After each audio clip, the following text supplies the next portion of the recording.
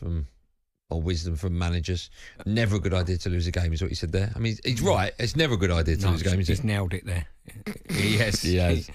RB Leipzig, they have lost both of their games in the Champions League so far, but if you look at the Bundesliga, they are joint top. Is Slot right not to take this game lightly then? I don't think you can. Not any team away from home, especially in the Champions League. The standard's so high. And the new format, I'm not sure whether the new format of the Champions League will throw up some anomalies, if you like, with teams. You're not home and away against certain teams. So maybe they. Do you like that? I'm interested to see. I'm one of these people that when they throw something new up in a format of whatever, I'd rather give it a go and then decide afterwards rather than say, I don't like that. It's not so good. Yeah, I like that. Yeah. Just suck it and see. Exactly. Because if a lot you don't of people like it, fine. Okay, but give it time. What I will say is the Champions League doesn't really get going anyway in the old format as well until you get to the knockout stages anyway, right? It don't, but you've got to be in the knockout stages. So if you have a problem before Christmas, you might not make that. Liverpool came through what many considered to be their first big test against Chelsea. Are they convincing you more and more with every game, Stuart?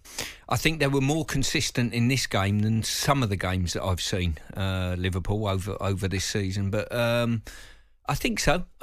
He's impressed me with how he's seamlessly got into Liverpool. I think he gets Liverpool, and Klopp created a dynasty there. The fans loved him and everything, and I think he's gone about it in a quiet way. He's not tried to emulate Klopp.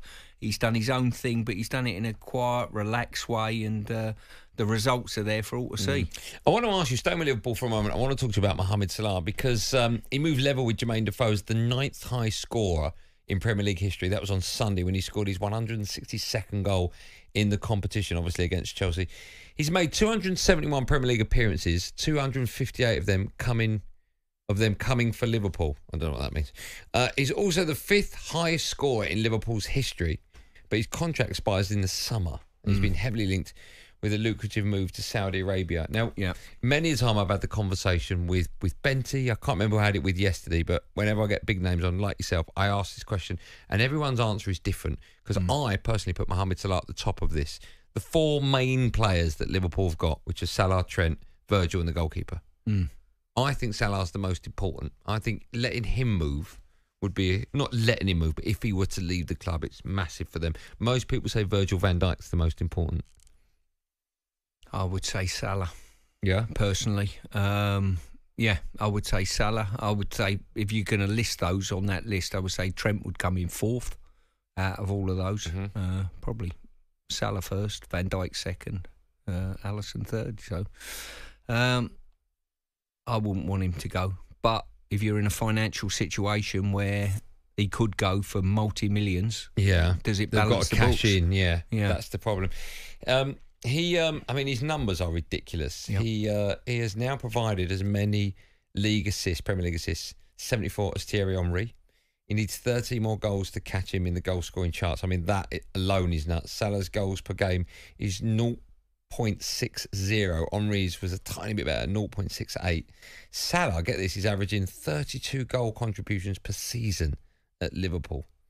It's incredible. It is incredible, isn't it? How highly do you rate him when you talk about the great players in Premier League history? Where do you rank him? Because Benty always says it's Thierry Henry, and that's hard to argue the point. Yeah. But Salah's got to be in that conversation now, hasn't he? I always think that Henry's been the best player ever to play in the Premier League. That would be my assessment of it. He used to pick the ball up and he's like a kid in the playground, brush past 5 players and get a shot away. He's incredible. But Salah and what he's delivered, the numbers that he's delivered, and the fact that, he's moved out of Chelsea because he wasn't, hitting the ground running, really, is quite incredible. He's been brilliant for them. Yeah, I forget actually, or I forgot he was at Chelsea, because that line where I said he's made 271 Premier League appearances, 258 of them coming for Liverpool. The other, 13 were obviously in a Chelsea shirt. You forget that he almost he did fail there, right? That's why, but he was much younger and his body shape was totally different. And that's a lesson for all of us in the Premier League. De Bruyne falls into that as well. What he's done at Man City compared to what he done at Chelsea is totally different. And there's a lesson there for all of us when we look at certain players and judge them very quickly when they arrive in the Premier League. You need to give players time. You do. Just a quick word about Man City. They host Sparta Prague. It's live over on talkSPORT 2 at 8 o'clock tonight. talkSPORT Drive with Andy Goldstein. Monday to Friday afternoon from 4 on AM, on DAB, via the talkSPORT app and on your smart speaker. talkSPORT.